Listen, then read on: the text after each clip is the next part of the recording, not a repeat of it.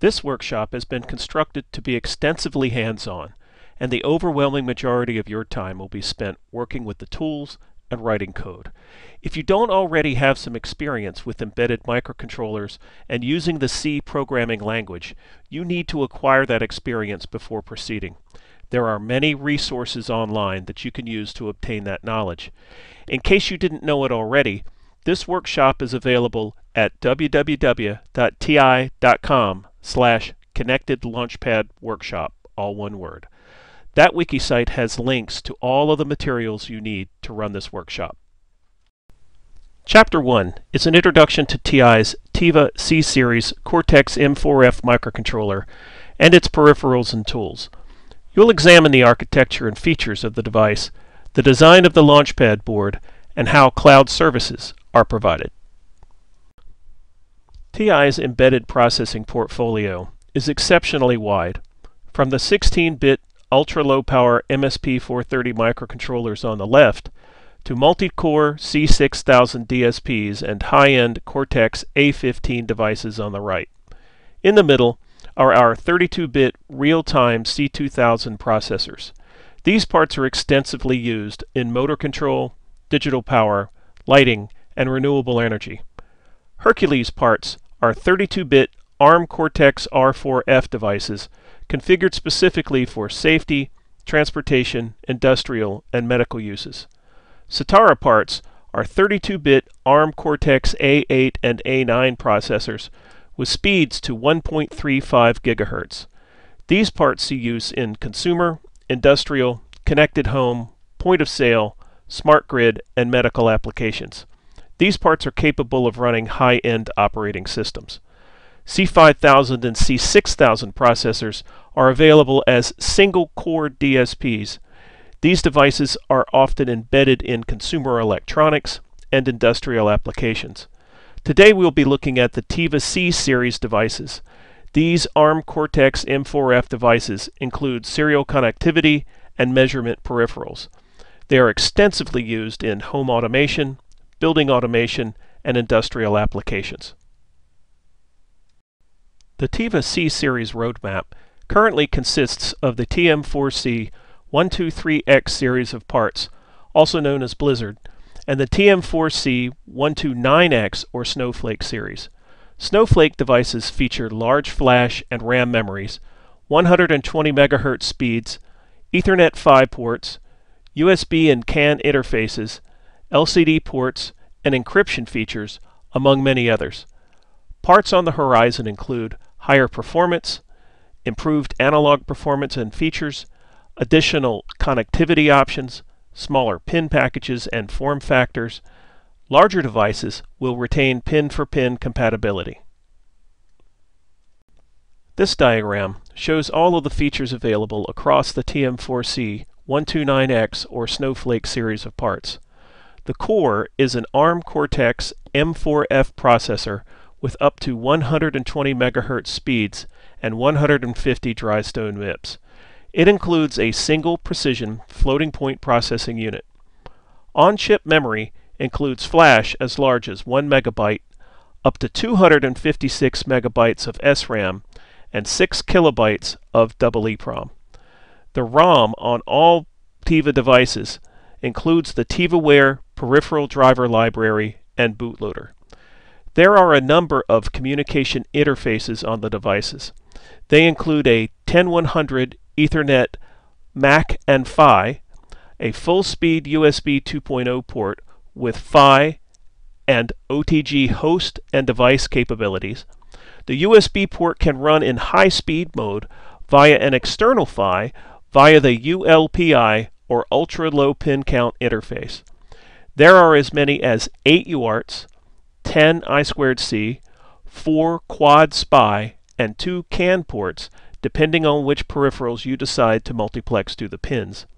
There is a Dallas Semiconductor compliant one-wire master interface on the device and an external peripheral interface. System-level modules include a 32-channel DMA controller, an internal precision 16 MHz oscillator, 2 watchdog timers with separate clock domains, a SysTick timer that can be used either as a general purpose timer or as an OS heartbeat timer. There are 8 32-bit general purpose timers, a low power battery backed hibernate module with real-time clock, and an LCD controller. Multiplexing functions to the pins is very flexible. Motion control is provided with advanced timers allowing 8 PWM outputs. Input monitoring is provided with a quadrature encoder input. Security and data protection is enhanced with several encryption types and CRC hardware acceleration. The device also has 4 tamper inputs that can be configured to recognize a number of different types of tampering. There are 24 analog input channels for 2 12-bit A to D converters with up to 1 megasample per second capability. An on-chip voltage regulator provides core power control. The ARM Cortex-M4F core is 32 bits with DSP-oriented instructions to enhance signal processing applications. The floating point unit is IEEE 754 compliant. The internal vector processing unit is single instruction, multiple data capable. Memory accesses are protected with an MPU or memory protection unit.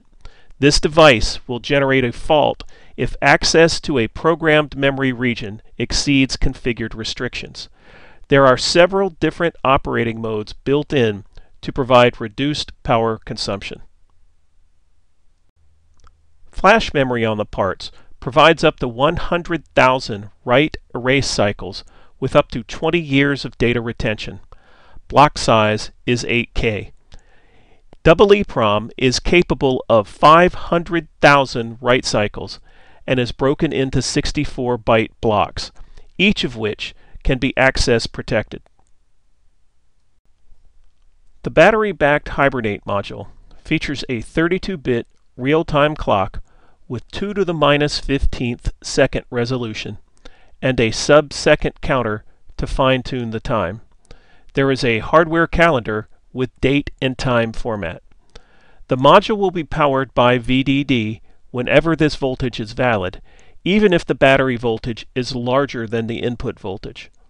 Low battery voltage can cause an automatic switch to input voltage and can also generate an interrupt. There are multiple external wake sources in addition to a hardware wake pin. The debugger interface can be disabled or blocked in order to protect your code. The external peripheral interface provides an 8, 16, or 32-bit parallel bus. Up to 64 megabytes of 50 MHz by 16 SDRAM can be supported on this interface. Host bus support up to 256 megabytes muxed is provided in by 8 and by 16 modes. PSRAM is supported with an iReady. A general-purpose 32-bit interface can be supported as fast as 150 megabytes per second. TivaWare reads from the interface can be either blocking or non-blocking. The LCD interface has support for both passive and active LCDs and can handle both character-based and OLED displays. Resolution is as high as 640 by 480 or QVGA at 60 Hz using the 25 MHz pixel clock. Color depth is 16 bits per pixel. With the CPU running at 100 MHz driving this maximum LCD display, it would take somewhere around 50% of the processor bandwidth. The analog to digital converters provide an effective number of bits of 10 to 11 without hardware averaging. The converters share 24 input channels. Bear in mind that these input channels are highly multiplexed with other processor features. There are 8 digital comparators and 4 programmable conversion sequencers to reduce processor overhead. Power control on the device is provided with a LDO or low dropout voltage regulator that supports both the internal and the use of an external regulator.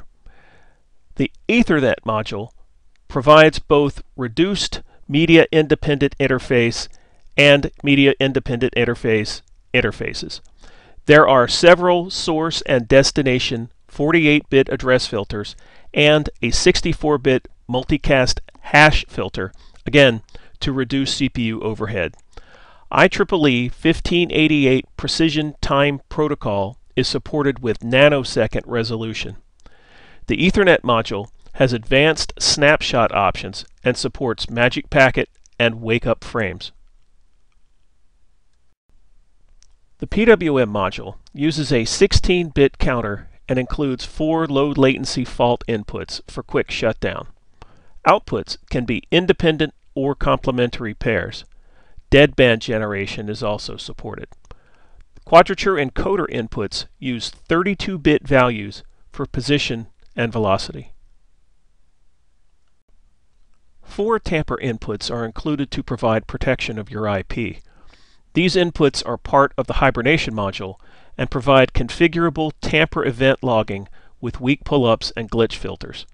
The module's battery-backed RAM can be used for master key or passwords with an option for tamper eviction. Both the CRC and encryption accelerators reduce CPU code and overhead. The microcontroller that we'll be using in this class is a TM4C1294XL PDT.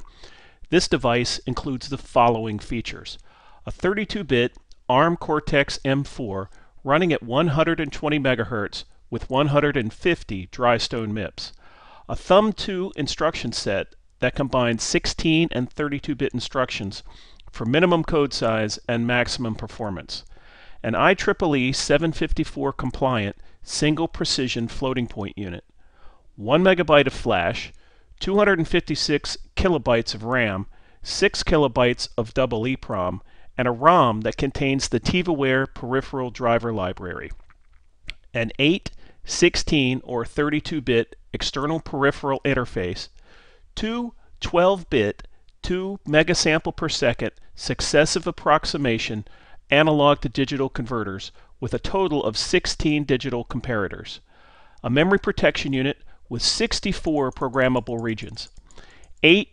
16, or 32-bit general purpose timers, 2 watchdog timers, and a 24-bit SysTick timer, 1 PWM module with 4 generator blocks, each producing either 2 independent outputs or a complementary pair with configurable deadband generation, a highly configurable 32-channel DMA, 2 CAN 2.0 AB controllers, 4 QSSI, 8 UARTs, and 10 I2C ports, an integrated full and low speed USB 2.0 port, a 10100 Ethernet MAC and PHY. The device has a fixed memory map with 4 GB of addressing range. Bit banding maps every bit of the SRAM and peripheral memory to separate addresses in the bit-banded space. This gives the programmer high-speed access to single bits in these spaces. The ROM comes factory pre-programmed with a bootloader, initial vector table, the TivaWare peripheral driver library, cryptography tables, and error detection functionality. In addition, the hibernation module has 16 32-bit words of battery-backed SRAM for quickly saving and restoring the processor state during sleep and wake events. The official name for the LaunchPad board we'll be using is EK-TM4C1294XL LaunchPad. We will call it the Connected LaunchPad, or CLP for short. On it, you'll find the 32-bit TM4C1294 NC PDT microcontroller and 2 40-pin stackable booster pack connectors. These are the XL type, but they will also accept the earlier 20-pin type. Also included are 4 LEDs, 2 for user use and 2 to reflect Ethernet activity.